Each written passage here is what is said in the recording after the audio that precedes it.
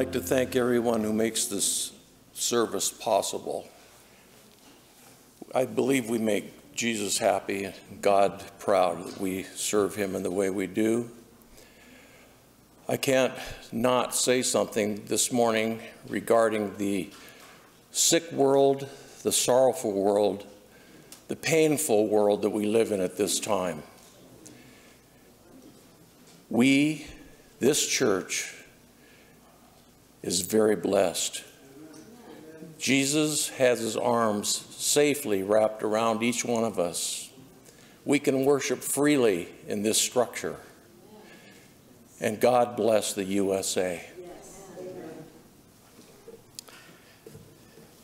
Thankfully, God answers the mess of life with one word: grace.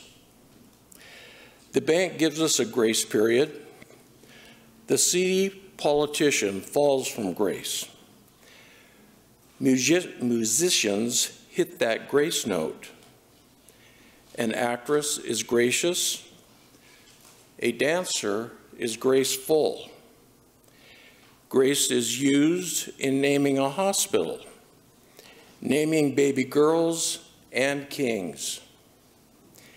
We all say grace before meals. The word grace has cousin words: forgiveness, faith, fellowship.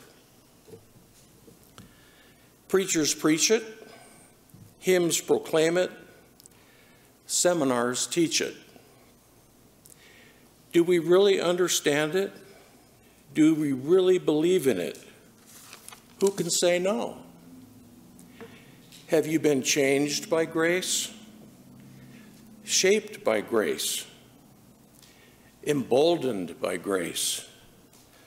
Softened by grace? Grabbed by the back of your neck and shaken to your senses by grace? God's grace will soak you wet, turn you upside down. Grace is like a riptide. Grace comes after you. It rewires you. You go from insecure to God secure, from afraid to die to ready to fly. Grace is that voice that calls us to change and gives us the power to pull it off. When grace happens, we don't receive a nice compliment. God gives us a new heart. Give your heart to God, and he will return the favor. I will give you a new heart and put a new spirit in you, Ezekiel 36:26. You might call it a spiritual transplant. And when God hears your heart, he hears the beating heart of his Son, Jesus. Paul said in Galatians 2:20, "It is no longer I who live, but Christ in me." Yes, Jesus will move in when you let him. He still does that. When grace happens, it's Christ in you, the hope of glory. Colossians 1:27. For many years, I missed this truth. I understood Christ in me. I understood Christ for me, Christ with me, Christ next to me, Christ holding me up. But I did not understand the Christ in me. I can't blame anybody but myself for this, because Paul in the Bible refers to Christ in me 216 times. John 26 times. They describe the Christ that woos us to himself, then wins us to himself. We become one. Whoever confesses that Jesus is the Son of God, God abides in him, and he in God. 1 John 4:15. No other religion or philosophy makes this claim of 1 John. No other movement implies the living presence of the founder in his or her followers. The mystery is this: Christ in you, Colossians 1:27. The Christian is a person in whom Christ is happening. We are Jesus Christ's possession.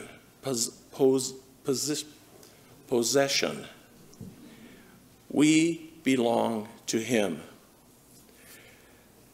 We are even more increasingly him. He moves in and commands our hands, our feet, and restructures our minds and our tongues. He repurposes bad decisions and choices. Grace is God as heart surgeon, cracking open your chest, removing your heart, and replacing it with his own. Rather than telling you to change, he creates the change. Do you clean up so God can accept you? No. He accepts you and he begins cleaning you up. Jesus' dream isn't just to get you into heaven, but rather to get heaven into you. What a difference this can make. The gift giver giving gifts. We should also be forgiven people, forgiving people. Grace is everything to Jesus. Grace lives because Jesus lives. Works because Jesus works. It matters because Jesus matters. To be saved by grace is to be saved by Jesus. This is not an idea. It's not a doctrine. It's not a creed. It's not a church membership. It's by Jesus himself only. He wants to get everyone into heaven that just gives him a simple nod. Not a response to a finger snap, a religious chant, or secret handshake, only through faith and prayer. Truth is, we don't get grace. Grace gets us. Grace gets a hold of us and hugs the stink right out of you. If you fear you've written too many checks on God's kindness account, drag around regrets, huff and puff, and get little rest, if you wonder if God can do something with the mess of life we're in, here's some good news. Watch grace happen. We will be confident when we stand before the Lord, even if our hearts condemn us. For God is greater than our hearts, and he knows everything. 1 John 3:19 and 20. Have you ever said, Satan never shuts up? That accuser makes his career out of accusing. Satan brings no repentance, no resolve, just regret. He has one aim. Satan wants to steal, kill, destroy. John 10:10. Steal your peace, kill your dreams, destroy your future. Some so-called friends dredge up your bad past. Some people declare guilt, no grace. Let me tell you something. Jesus has acted on your behalf. Jesus is in the presence of God right now, at this very moment. Sticking up for you and me, Romans 8:34, let that just sink in for a second. Jesus in the presence of God, rising to your defense. Let us come near to God with a sincere heart and sure faith, because we have been made free from a guilty conscience, Hebrews 10:21. A clean conscience, a clean record, a clean heart, free from accusation, free from condemnation. Get this, not only from our past mistakes, but also for our future ones. Since Jesus will live forever, Jesus will always be there to remind God that he has paid in full for all our sins with his own blood, Hebrews 7:25. Let's turn together to Ephesians 2.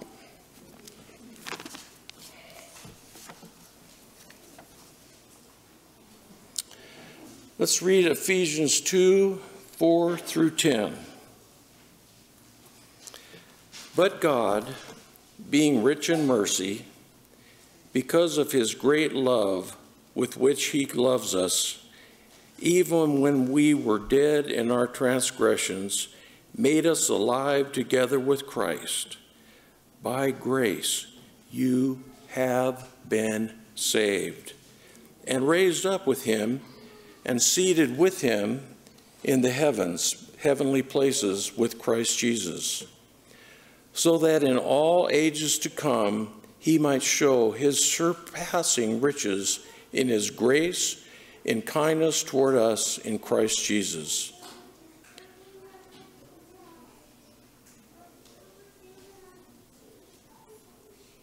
For by grace you have been saved through faith, and not of yourself, it is a gift of God, not as a result of works, so that no one may boast.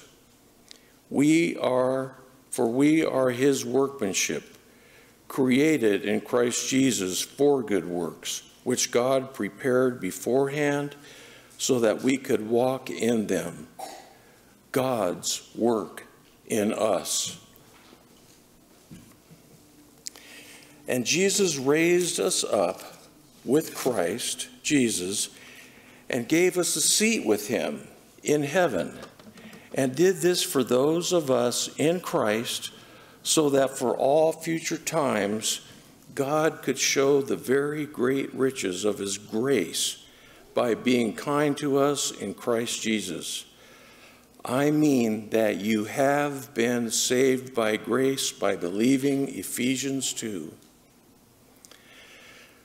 Farewell, earthly condemnation, stupid, unproductive, slow learner, fast talker, quitter, cheapskate.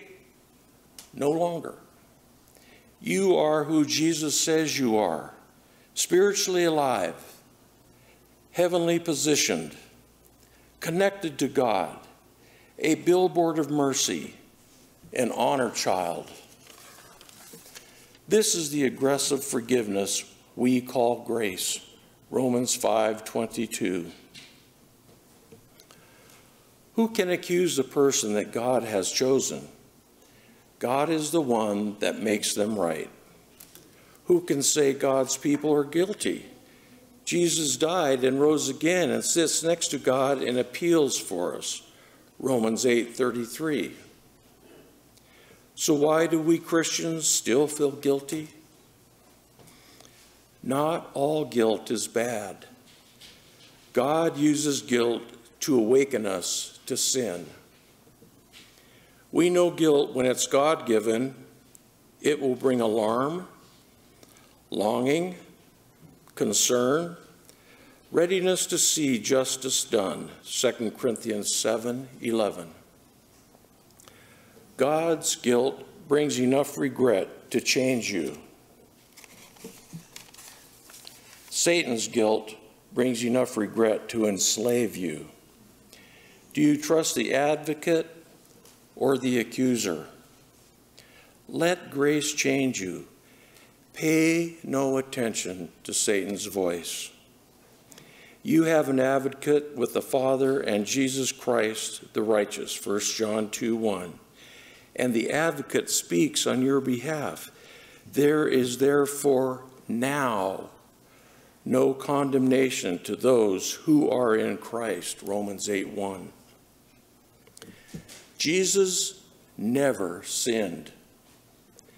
We, on the other hand, never stop sinning. We are dead in our transgressions and sin, Ephesians 2:1. We are lost, Luke 19:10. Blinded, 2 Corinthians 4:3. We have no hope in this world without God. We have nothing good to offer. Our finest deeds are rubbish, Philippians 3:8. That song sounds pretty good, doesn't it? Amazing grace, how sweet the sound that saved a wretch like me. What just happened? Grace happened. Christ took away our sins. He took them to a hill called Calvary. God in his gracious kindness declares us not guilty, Romans 3:24. God gave us credit for Jesus' perfection. Here's some really good news for you. You can rest now. Your merits merit nothing. God's works merit everything. We race, we run. The government wants more taxes. The kids want more toys. The boss wants more hours. School needs more volunteers. Your spouse more attention. The church wants us to pray more, attend more, host more, read more. These are all good things, right? Every time we catch our breath, something else needs something else. But then God intervenes. I will bring you out of your burden. I will rescue you from your bondage. I will redeem you with an outstretched arm with great judgment. It's not that we don't believe in grace. We believe it a lot. Jesus almost finished the work of salvation, but now he needs our help, right? So we give it to him. We accumulate good works. God grades on the merit system, right? Good people move up and go to heaven, but how good is good? Do better, do more, do it now, do good and you'll be okay, do more and you'll be saved, do right and you'll be all right. Most people embrace the assumption that God saves good people. So be good. Be moral. Be honest. Be decent. Keep the Sabbath. Keep your promise. Pray 5 times a day. Stay sober and pay your taxes. What level of good is good enough? God has a much better plan. Ephesians 2:8. For by grace you have been saved through faith, and not of yourself. It is a free gift of God.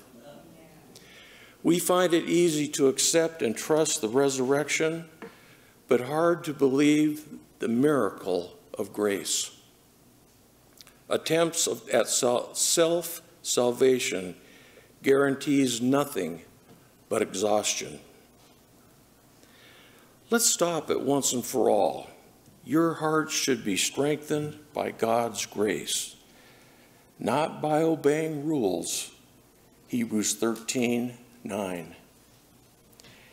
Jesus does not say, "Come to me, all who are perfect and sinless." Just the opposite. "Come to me, all who are weary and heavy laden, and I will give you rest." Matthew 11:28. Let grace happen. You already have God's unending love and affection in your life. Okay, now that you know God's love for us, here's something you can do. Be kind to each other, tender-hearted, forgiving of each other, just like God, through Jesus, forgave you. Ephesians 4:32. Jesus knew who he was, God's Son.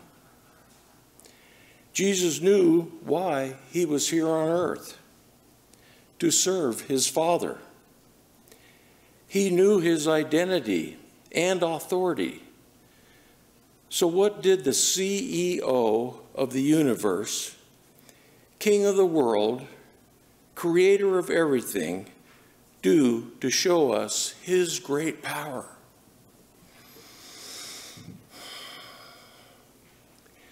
He wrapped a towel around his waist, poured water into a basin, and started washing feet.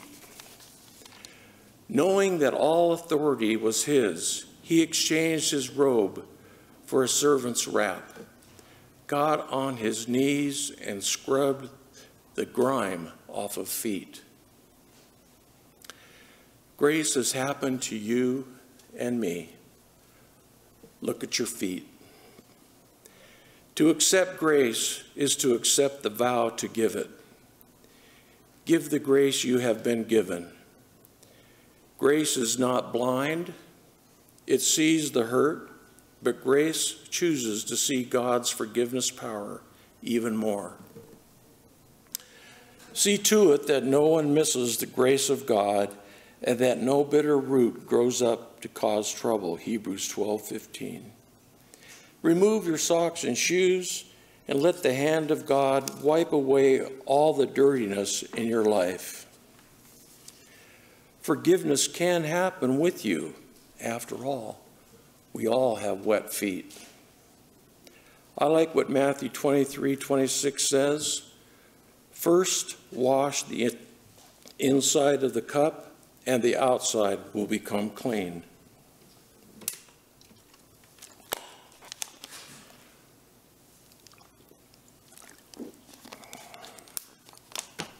Don't fool yourself and say, I have no sin. That makes you a liar.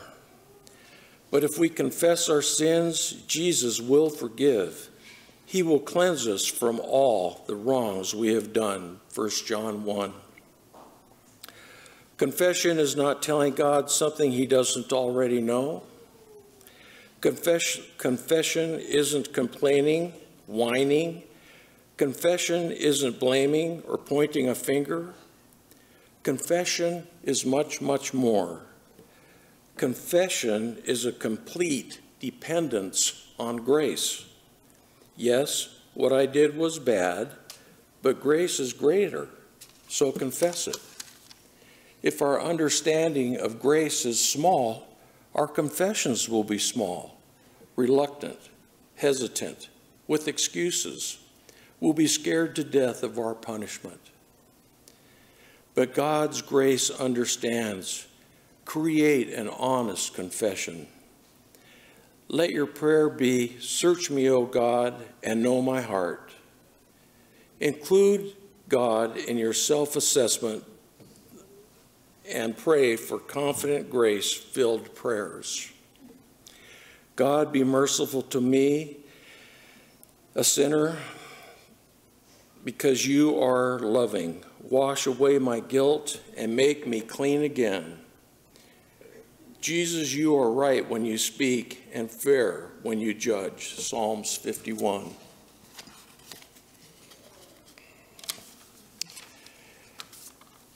Grace will happen. Talk to God. Go to him. Trust his ability to receive your confession. The power of confession comes with the God who hears it. Trust God's grace. God's people are attracted to honesty. This church believes in confession. Here's the tip. Avoid the perfect people you won't fit in. This church confesses their sins and shows humility where the price of admission is simply the admission of guilt.